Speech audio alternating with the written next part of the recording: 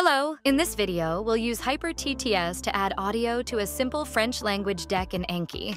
The deck has a front field with English text and a back field with French text. There is no audio right now. We'll select a few notes, then add audio using HyperTTS. The source field is back. It contains French text. The target field is back also, and we have to check the text and sound tag option, as we want one field to contain the French text and also audio file. Then it's time to choose the voice. Select the French language. Then select a French voice.